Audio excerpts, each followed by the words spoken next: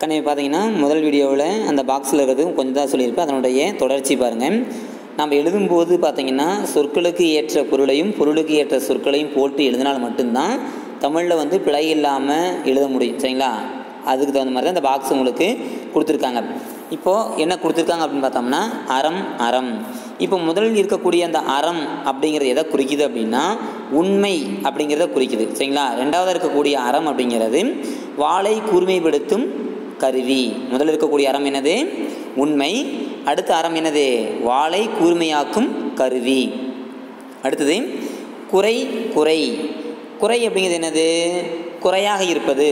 உங்கள்கிட்ட என்ன குறை அப்படின்னு சொல்லி கேட்போம் இல்லையா? அந்த குறை ஏதோ ஒன்று குறையாக இருக்கக்கூடியது. ரெண்டாவது இருக்கக்கூடிய குறை அப்படிங்கிறது நாய் குறைக்கிறது. சரிங்களா? இது 11th எழுதியிருப்போம். என்ன அடுத்தது? வளம். வளம் வளம் அப்படிங்கிறது எதை குறிக்கிறது? இந்தியா செல்வ செழிப்பாக இருக்கிறது அப்படிங்கிற அந்த வளமையை குறிக்கக்கூடியது. செல்வ செழிப்பு அப்படிங்கிற வளமை பகுதியை குறிக்கக்கூடியது இந்த வளம். இரண்டாவது இருக்கக்கூடிய வளம் அப்படிங்கிறது நம்ம என்ன சொல்லலாம்? வலது கைன்னு சொல்லிக்கலாம், அல்லது வலப்புறம் அப்படின்னு சொல்லலாம். அப்படி இல்லையா பவனி வருதல், சுற்றி வருதல், இப்படி சொல்லும் இல்லையா? வளம் வந்தான், ஊரை சுற்றி வந்தான் அப்படின்னு சொல்லும் இல்லையா? அதுதான் வளம். சரிங்களா? அடுத்தது களம். களம் அது என்ன? களம். களம் களம் அப்படின்னா போர்க்களம், இடத்தை குறிக்கக்கூடியது. இரண்டாவது இருக்கக்கூடிய களம் பாத்திரத்தை குறிக்கக்கூடியது. முதல் இருக்கக்கூடிய களம் போர்க்களம், இடத்தை குறிக்கக்கூடியது. இரண்டாவதாக இருக்கிறது பாத்திரத்தை குறிக்கக்கூடியது. அடுத்தது கிளி. கிளி கிளி என்பது முதல் இருக்கக்கூடிய கிளி அப்படிங்கிறது பறவை இனத்தை குறிக்கக்கூடியது. இரண்டாவது இருக்கக்கூடிய கிளி அப்படிங்கிறது என்னது? பயப்படக்கூடிய பொருளை தரக்கூடிய பயம் அப்படிங்கிற பொருள். இன்னொன்று இருக்குது, சிறப்புள்ளி போட்டோம் அப்படின்னா அது என்னது? கிழிக்கிறது. பேப்பரை கிழித்தான், தாள் கிழித்தான், நூலை இது துணியை கிழித்தான், இப்படி சொல்லுவோம் அந்த மாதிரி. கிளி. கிளி முதல் இருக்கக்கூடிய கிளி அப்படிங்கிறது இது பறவை இனத்தை குறிக்கக்கூடியது. இரண்டாவது இருக்கக்கூடிய லி என்னது? பயம் அப்படிங்கிற சொல்ல பொருளை கொடுக்கும். சரிங்களா? அடுத்து என்றால். என்றால் என்றால் அப்படின்னா பெண்பாலை குறிக்கக்கூடியது. என்றால் அப்படின்னு என்னது? பெண்பாலை குறிக்கக்கூடியது. அடுத்தது என்றால் அப்படின்னா கேள்வி பொருளை கேட்கக்கூடியது. என்றால் அப்படின்னு என்னது?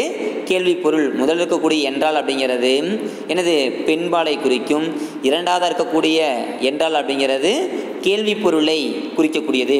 அடுத்தது போனால். போனால் போனால் அப்படிங்கிறது முதல் இருக்கக்கூடிய போனால் அப்படிங்கிறது பெண்பால், போனால் அப்படிங்கிறத குறிக்கிறது. அடுத்தது போனால் அப்படிங்கிறது என்னது? ஏதோ ஒன்று போயிட்டு போகுது, நம்மளோட அதாவது விடுபடக்கூடிய பொருளை குறிக்கக்கூடியது. என்ன பொருள்? விடுபடக்கூடிய பொருள். வீட்டு போனால் போயிட்டு போகுதுன்னு சொல்லும் இல்லையா? அந்த இதை குறிக்கக்கூடியது. சரிங்களா? அடுத்தது ஆணை. ஆணை முதல் இருக்கக்கூடிய ஆணை அப்படிங்கிறது கட்டளை பொருளை தரக்கூடியது.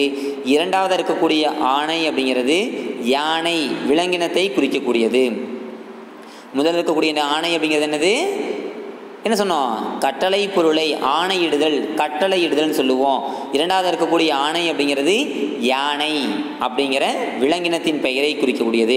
அடுத்தது மழை. மழை மழை அப்படிங்கிறது கருமேகங்கள் சூழ்ந்து பொழியக்கூடிய நீர். மழை அப்படின்னு என்னது? கருமேகங்கள் சூழ்ந்து, வானில் கருமேகங்கள் சூழ்ந்து மழை நீராக பொழியக்கூடியது தான் மழை. அடுத்து இருக்கக்கூடிய லை மலை பாருங்கள், லட்டில் அகரம் போட்டிருக்காங்க. அந்த லை வந்தது அப்படின்னா என்னது? உயர்ந்திருக்கக்கூடிய சிகரம், மலைன்னு சொல்லுவோம் இல்லையா? உயர்ந்திருக்கக்கூடிய குன்று, சிகரம் சொல்லுவோம் இல்லையா? அதை தான் குறிக்கக்கூடியது மலை. சரிங்களா? முதல் இருக்கக்கூடிய மழை என்னது? சிறப்புழை போட்டோம் அப்படின்னா வானில் கருமேகங்கள் சூழ்ந்து மழை நீராக பொழியக்கூடியது மழை. இரண்டாவது இருக்கக்கூடிய மலை அப்படிங்கிறது என்னது? உயர்ந்திருக்கக்கூடிய குன்று அல்லது சிகரத்தை குறிக்கக்கூடியது மலை. இப்படி சொற்களுக்கு நம்ம என்ன பண்ணோம்? சொற்களுக்கு தகுந்தாற் போல பொருள் வேறுபாட்டை நம்ம படித்து உணர்ந்து கொண்டோம் அப்படின்னா தான் தமிழில் நம்மளால் என்ன பண்ண முடியும்? பிழை இல்லாமல் கண்டிப்பாக எழுத முடியும். சரிங்களா? அதுக்கு என்ன பண்ணணும்? நமக்கு அவசியம் பொருள் வேறுபாடு தெரிஞ்சுக்கணும். இந்த எழுத்து வந்தால் இந்த பொருள் தான் அப்படிங்கிற அந்த இது நமக்கு தெரிஞ்சுதுன்னா சரிங்களா. இந்த எழுத்து வந்தால் இந்த பொருள் தான் அப்படிங்கிற அந்த பொருள் வேறுபாடு நமக்கு தெரிஞ்சிருச்சுன்னா கண்டிப்பாக தமிழில் பிழை இல்லாமல் நம்மளாலையும் எழுத முடியும். சரிங்களா. அதற்கு தகுந்த அளவு நம்மளை தயார்படுத்திக்கணும். அதுக்கு இந்த இலக்கணமானது நமக்கு கொடுத்துருக்கக்கூடிய இந்த 12ஆம் வகுப்பில் கொடுத்துருக்கக்கூடிய இந்த இலக்கணம் நமக்கு முழுமையாக பயன்படும். இந்த இலக்கணமானது 11ஆம் வகுப்பில் நம்ம படித்தோம் இல்லையா, மொழி முதல் இறுதி எழுத்து, அந்த இலக்கணத்தை அடிப்படையாக வைத்து எழுதப்பட்ட இலக்கணம் தான் இதெல்லாம். சரிங்களா. அப்புறம் இந்த புணர்ச்சி வர்றது இதெல்லாமே கலந்து வரக்கூடிய இலக்கணம் நமக்கு பிழை இல்லாமல் எப்படி எழுதணும் அப்படிங்கிறதுக்கு இந்த இலக்கணமானது ரொம்ப ரொம்ப நமக்கு பயன்படக்கூடிய இலக்கணம். சரிங்களா. இதை முழுமையாக படிச்சுக்கோங்க. எப்படியெல்லாம் படித்து எப்படியெல்லாம் பொருள் வேறுபாடு நம்ம தெரிஞ்சுக்கணும் அப்படிங்கிறத நீங்களாக தான் ஏற்படுத்திக்கணும் மனசுக்குள்ளே. சரிங்களா. இந்த எழுத்து வந்தால் இந்த பொருள் தான் அப்படிங்கிறது நீங்களாக ஏற்படுத்தி நினச்சிட்டா மட்டும்தான் தமிழ் மொழியில் பிழை இல்லாமல் நம்மளால் எழுத முடியும். சரிங்களா. அடுத்தது என்ன கொடுத்துருக்காங்க அப்படின்னா ஒரு 5 பாயிண்ட் கொடுத்துருக்காங்க பாருங்க. பிழை தவிர்க்க சில குறிப்புகள். பிழையில் எப்படி நம்ம தவிர்க்கலாம் அப்படிங்கிறதுக்கு ஒரு சில குறிப்புகள் உங்களுக்கு சொல்லியிருக்காங்க. அது என்னென்ன குறிப்புகள் பார்த்துக்கலாம். சரிங்களா. எழுத்தினை தெளிவாக உச்சரிக்க பழக வேண்டும். எழுத்து என்ன பண்ணணும், தெளிவாக உச்சரிக்கணும்.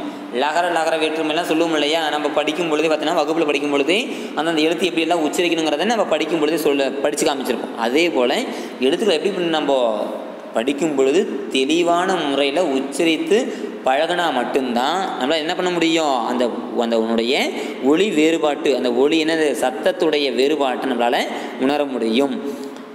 ந ந ந லா லா ழ ரா ரா. சரிங்களா. இந்த எழுத்துக்களை என்ன பண்ணால் சரியான ஒரு உச்சரிப்பு முறையில் ஒழித்து பழகினா மட்டும்தான் பொருளை நம்மளால் பொருள் வேறுபாடு இல்லாமல் எழுத முடியும். அதே போல் எழுத்துக்களை சரியான முறையில் எழுத முடியும். சரிங்களா. அடுத்தது, தமிழில் இவ்வெழுத்துக்கள் வரும் முறையையும் அவை ஏற்படுத்தும் பொருள் மாற்றத்தையும் அறிந்து கொள்வது இன்றியமையாத ஒன்றாகும். சரிங்களா. தமிழில் அந்த எழுத்துக்கள்லாம் வருது, அந்த எழுத்துக்கள் எவ்வாறு வருகிறது, எந்த முறையில் வருது அப்படிங்கிறதையும் அந்த எழுத்து ஏற்படுத்தக்கூடிய பொருள் மாற்றத்தை நம்ம புரிஞ்சுக்கிட்டோம் அப்படின்னா நம்மளால் என்ன பண்ண முடியும், தமிழில் பிழை இல்லாமல் எழுத முடியும். அந்த பணி நமக்கு ரொம்ப ரொம்ப ரொம்ப முக்கியமான இன்றியமையாத ஒரு பணியாக கருதப்படுகிறது. அடுத்தது, தொடக்கத்தில் சில காலம் வாய்விட்டோ அல்லது மனதுக்குள் உச்சரித்தபடியோ எழுத பழகுவது நல்லது. அதை பார்த்திங்கன்னா நம்ம எழுதுகிறோம் படிக்கிறோம் அப்படின்னா நம்ம என்ன பண்ணணும், ஆரம்பத்தில் மனசுக்குள்ளே சொல்லி பார்க்கணும். இந்த எழுத்து வந்தால் இப்படி உச்சரிக்கணும், இந்த எழுத்து வந்தால் இந்த பொருள் தான் அப்படிங்கிறத மனசுக்குள்ளே நம்ம என்ன பண்ணோம் பதித்து வச்சுக்கிட்டு அதை சொல்லி பழகி அதுக்கப்புறம் வாய்விட்டு சொல்லி அதுக்கப்புறம் நம்ம எழுதி பழகினா மட்டும்தான் நம்மளால் என்ன பண்ண முடியும், பொருள் வேறுபாடு நமக்கு தெரியும். நல்ல முறையில் தமிழ் நம்மளால் எழுத முடியும், பிழை இல்லாமல் எழுத முடியும். சரிங்களா. அப்படி எழுத பழகுனா மட்டும்தான் அது ரொம்ப ரொம்ப நமக்கு நல்லதாக இருக்கும். வேகமாக எழுத முயல்வது பிழைக்கு வழிகோலும். நம்ம தேர்வு எழுதும் பொழுது பார்த்திங்கன்னு வச்சுக்கோங்க, வேகமாக எழுதுவீங்க. அந்த வேகமாக எழுதும் பொழுது என்ன இருக்கும், பிழை கண்டிப்பாக ஏற்படும். நிறைய பேர் மிஸ்டேக், அதாவது தவறு செய்கிறது என்னது, வேகமாக எழுதுறது தான். வேகமாக எழுதும் பொழுது கண்டிப்பாக எப்படியாவது பிழை தவறு ஏற்படும். சரிங்களா. இப்போ பார்த்தீங்கன்னா கீழேயே கொடுத்துருக்கான் பாருங்கள். இப்போது அந்த அதே பாயிண்ட்டை படித்து சொல்கிறேன் பாருங்கள். வேகமாக எழுத முயல்வது பிழைக்கு வழிகோலும். இது என்ன கொடுத்துருக்கான், வேகமாக எழுத முயல்வது. அந்த முயல்வது அப்படிங்கிறத லட்டுலா போட்டதா சரியான பொருள், முயற்சி செய்கிறதுன்னு அர்த்தம். முயல்வது முயற்சி செய்வது. ஆனால் அதே இடத்துல அந்த பொது லகரம் போட்டு எழுதணும் அப்படின்னா கண்டிப்பாக தவறு. முயல்வது அப்படிங்கிறது லட்டுலா போட்டு எழுதுனா சரி, அதே இடத்துல பொது லகரம் போட்டு எழுதணும் அப்படின்னா அது என்னது, தவறு. பிழைக்கு வழிகோலும். பிழை அப்படிங்கிறது, பிழை அப்படின்னா தவறு அப்படிங்கிற பொருளை சுட்டி காமிக்கும். சரிங்களா. இந்த இதில் நம்ம வேற ஒரு பொருள், அது வேற ஒரு எழுத்தை போட்டு எழுதினா கண்டிப்பாக தவறு. பிழை அப்படிங்கிறது லட்டுலாவோ அல்லது பொது லகரத்தையோ போட்டு எழுதிட்டோம் அப்படின்னா கண்டிப்பாக அது தவறு. சரிங்களா. இந்த மாதிரி நம்ம என்ன பண்ணோம், வேகமாக எழுதுகிறோம் அப்படிங்கிற பேரில் கண்டிப்பாக என்ன நமக்கு ஏற்படும், பிழை ஏற்படும். அதனால் சரியான முறையில் நிறுத்தி நிதானமாக எழுதினாவே பிழையை கொஞ்சம் குறைச்சிக்க வாய்ப்பு ஏற்படும். சரிங்களா. அடுத்து பாருங்கள், கோ கோ, கே கே கொடுத்துருக்கான். என்ன கொடுத்துருக்கான், கே கே கோ கோ போன்ற கொம்புடைய குறில் நெடில் வேறுபாட்டினை புரிந்து எழுத வேண்டும். நாம் என்ன பண்ணுவோம், வேகமாக எழுதுங்கிற பேரில் என்ன சொல்கிறோம், கொம்பு மாற்றி போட்டுருவோம். என்ன பண்ணுவோம், பெற்றுக்கொண்டான் அப்படிங்கிறதுக்கு என்ன பண்ணுவோம், நம்ம பே அப்படிங்கிற குறில் எழுத்துக்கு என்ன பண்ணுவோம், பே நெடில் எழுத்தை போட்டுருவோம். அதில் எழுத்து நமக்கு துணைக்கால் இருக்குதா இல்லையான்னு பார்க்குறதில்ல, ஒத்த சுழி கொம்பா ரெட்டை சுழி கொம்பு வருதான்னு பார்க்குறதில்ல. பே அப்படின்னா ஒற்றை சுழி கொம்பு வரும். பே நெடில் எழுத்து எழுதுனோம்னா என்ன வரும்? இரட்டை சுழி கொம்பு வரும். சரிங்களா? அந்த எழுத்து நம்மளால் என்ன பண்ண முடியல அந்த இடத்துல. ஏன் நம்ம தவறு செய்கிறோம் அப்படின்னா வேகமாக எழுதுறதுனால தான் தவறு ஏற்படுகிறது. அதே போல் அதனுடைய எழுத்தை சரியான முறையில் நம்மளால் புரிஞ்சிக்க முடியல அப்படிங்கிறது தான் ரொம்ப ரொம்ப முக்கியம். சரிங்களா? அந்த மாதிரி தவறு நம்ம செய்யக்கூடாது. வேறு எடுத்துக்கிட்ட என்ன சொல்லலாம்? தவறு செய்யறது நிறைய நம்ம சுட்டி காமிக்கலாம். சரிங்களா? தொடக்கத்தில் திடக்கத்தில் எழுதுவோம், கோவலன் கேவலன் எழுதுவோம், வேற என்ன எழுதுவோம்? வேறுபாடு வெறுபாடு, கொம்பு கெம்பு, சொம்பு செம்பு மாற்றி எழுதுவோம். சரிங்களா? இந்த மாதிரி தவறுகள் நம்ம என்ன பண்ணக்கூடாது? செய்யக்கூடாது. சரிங்களா? அதனால் கொம்புடைய எழுத்துக்களை நம்ம என்ன பண்ணிக்கணும்? ஒற்றை சுழி கொம்பா இரட்டை சுழி கொம்பா அப்படிங்கிற வேறுபாட்டை தெரிஞ்சு புரிஞ்சுக்கிட்டு அதுக்கப்புறமா எழுதினா மட்டும்தான் தமிழ் மொழியில் நம்மளால் பிழை இல்லாமல் எழுத முடியும். அப்படிங்கிற மாதிரி உங்களுக்கு ஒரு 5 குறிப்புகள் சொல்லியிருக்காங்க. சரிங்களா? இதையெல்லாம் கவனமாக படித்து பாருங்கள்.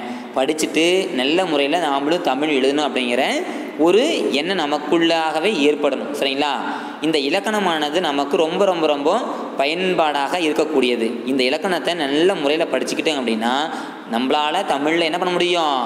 தமிழ் மொழியில் நம்மளாலையும் பிழை இல்லாமல் எழுத முடியும் அப்படிங்கிற எண்ணத்தை கண்டிப்பாக ஏற்படுத்தி கொள்ளலாம். சரிங்களா? பாடத்தை கேட்டு அதற்கு தகுந்தாற் போல வீட்டு பாடங்களை செய்து கொள்க. சரிங்களா? நன்றி. அடுத்த வகுப்பில் சந்திப்போம். மீண்டும் ஒரு முறை பார்த்திங்கன்னா ஒரே ஒரு சின்ன ஒரு குறிப்பு மட்டும். அந்த லகர விதிகள் சில அப்படின்னு சொல்லியிருப்போம். சரிங்களா? இதில் பாருங்கள், அந்த லகர விதிகள் சொல்லியிருக்கோம் இல்லையா? அந்த விதியில் வேற்றுமை புணர்ச்சியில் சொல்லியிருக்காங்களே, அதுக்கு ஒரு சின்ன ஒரே ஒரு வரி மட்டும் பாருங்கள். வேற்றுமை புணர்ச்சியில் பார்த்திங்கன்னா அந்த வேற்றுமை புணர்ச்சி 2 பொருளை கொடுக்கணும். கல் கூட்டல் சிலைன்னு சொல்லணும்னா அதை பிரிக்கும் பொழுது என்ன பண்ணுது அப்படின்னா இருவேறு பொது பொருளை தருவது. வேற்றுமை புணர்ச்சி அப்படி தான். சரிங்களா? என்ன சொல்கிறாங்க அப்படின்னா பிரியும் போது சொற்களை பிரிக்கும் போது இருவேறு பொருளை தந்தும் தர்றது வேற்றுமை புணர்ச்சி. அப்புறம் சேரும்போது சொற்களை சேர்த்து எழுதும்போது ஒரே பொருளை தருவது வேற்றுமை புணர்ச்சி. இன்னும் எளிமையாக சொல்லணும் அப்படின்னா என்ன சொல்கிறோம்? பிரிக்கும் பொழுது சொல்லை பிரிக்கும் பொழுது இருவேறு பொது பொருளை கொடுத்து வரக்கூடியது வேற்றுமை புணர்ச்சி. சேரும்போது அதே தான். சரிங்களா? இதே ஒன்று மட்டும்தான். இதை தெளிவாக படிச்சுக்கோங்க. ஓகேங்களா? நன்றி. மீண்டும் அடுத்த வகுப்பில் சந்திப்போம்.